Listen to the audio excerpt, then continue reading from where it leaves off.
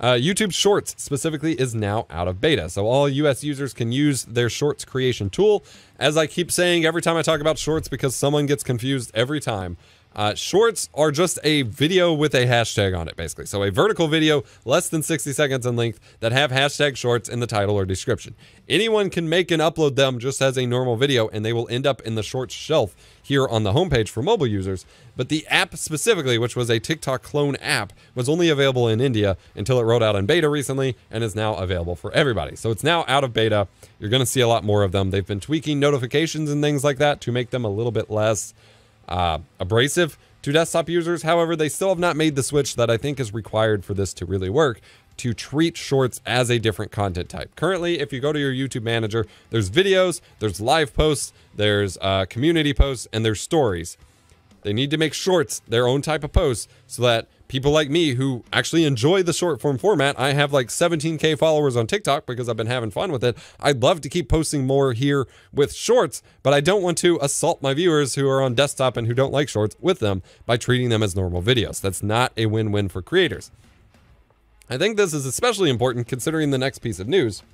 The next piece of news being that YouTube is rolling out a YouTube Shorts fund, which resembles the TikTok Creator Fund. They are investing $100 million to distribute over the course of 2021 to 2022.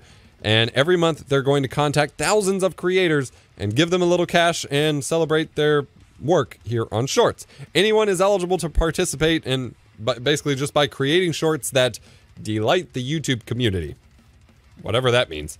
But an important note here is, in order to earn the funds from this YouTube Shorts fund, you do not need to be in the YouTube Partner Program, which is very exciting. So pretty cool regardless, but hopefully we see some good momentum happen with this and they actually change some of the things that we really need changed in order for this to be a viable format for established creators to use. Now, you could start out your own Shorts channel, and I have my own secondary channel here that you can check out that has both highlights here from Streamer Newz in case you miss an episode or just want to hear a specific story, as well as Shorts that I feel are worth saving from TikTok. It's called Stream Guides. I will link it in the chat.